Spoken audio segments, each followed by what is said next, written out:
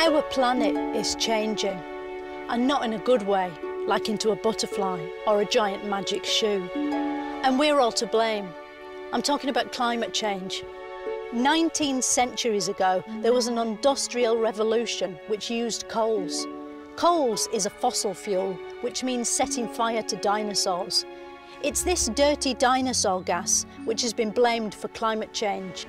What's more, so many dinosaurs were burned for steam trains that nowadays there's almost no dinosaurs left.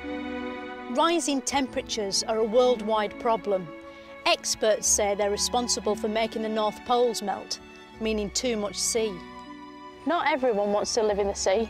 You don't have to be a scientist to know that. You just have to have seen The Little Mermaid. She hated it. The government says we need to cut our greenhouse gas emissions by 2050. But if, like me, you don't have a greenhouse, they say you can reduce your carbon footprint by not flying and walking more. But my feet swell up when I walk, which is why I came here in a car. Storms battering the coast, tornadoes, blizzards, rain, women in bikinis, floods.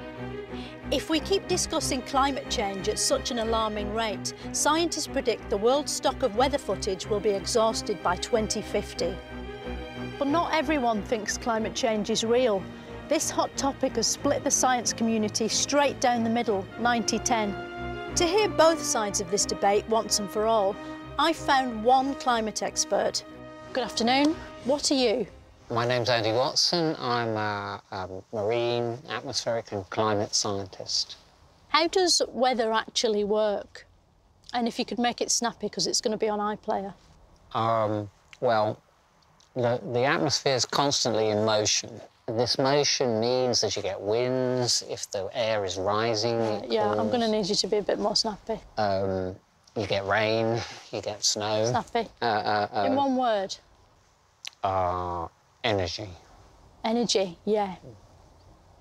The world's getting hotter, isn't it? But how can we stop ourselves from turning into steam? What do we do? Should we just start eating more salad and stuff like that? It's certainly true. We will have to adapt to a warmer climate. And we will probably have to eat different things. Because ice cream and stuff.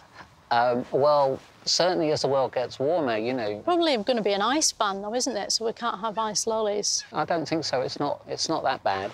How hot is too hot? You know, I mean, will we be, like, going, ow, all the time? If global warming happens really slowly, then the world could probably adapt to being quite a lot warmer than it is And we'll today. be long gone by then, so... Well, that's true, but you've got to think about, you know, our children and our children's children. I'm not going to have kids, I don't think. Well, some people yes, some people will. Yeah, but not until, like, their children's children, so we don't sort of care, do we, about them? Well... There's a difference between thinking climate change is man-made and thinking climate change is made up. But I can't remember it because I'm too hot. And that might be a warning to us all, a global warning. Next time on Moments of Wonder, I'll be finding out, where do fists come from?